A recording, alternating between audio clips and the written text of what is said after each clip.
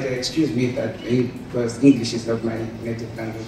Other question would be, I think most of the panelists made reference to the issue, China's responsibility vis-a-vis the Ukraine-Russian conflict, which I believe left me a bit conflicted, because at the beginning of the war, everyone was clamoring, China should do something, China should do something. Now China has put forward his proposal. Suddenly, China is biased, so I'm confused.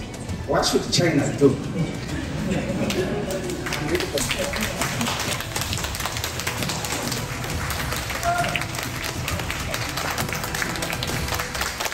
快来订阅通识，按旁边小铃铛给我们点赞和分享哦！如果有什么想说的，也欢迎在下面多多留言呀。